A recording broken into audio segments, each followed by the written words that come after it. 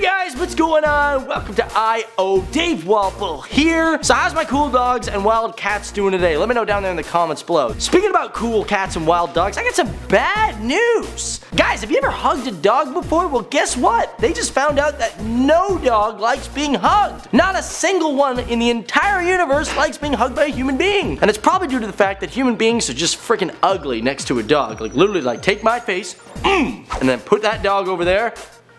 Who's cuter? Go with him. Please say go with him. So let's talk about this, guys. It looks like animal psychologists, I didn't even know they were animal psychologists, they are saying that dogs don't like to be hugged by people. Well, this is just great because crap, I've been doing that all my life. Now I just found out that everything is wrong. So this all comes from Stanley Coren. He is a professor at the University of British Columbia. Great, us Canadians always helping the intelligent minds of the world. Yay! Now he discovered through looking through a bunch of different photos that these dogs just not liking being hugged, which I think is total bullshit because everyone loves hugs except for cats. Cats don't like hugs at all. So during this study, he analyzed over 250 different photos of dogs being hugged, and he found out that 8 out of 10 of them really look unhappy. Whoa! How do we know that if an animal looks a certain way, that look is exactly how that animal feels? I think that's BS, man. Now, a lot of these photos, they were taken from the internet. And yeah, they are all like them hugging and being snuggling with your animal. And for this psychologist, he finds that when dogs get really anxious,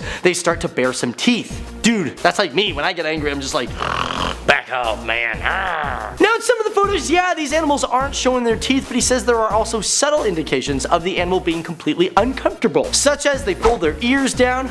Just imagine if human beings did that, like, oh look, I'm really, I'm anxious right now. And on top of that, either their eyes will have a half moon shape and they'll yawn, or they'll even raise a paw, which is totally wrong because my cute little dog, my sister's dog, Ivy, she always raises her paw when she's like, oh my god, pet me more. I wasn't pet enough in the last pet.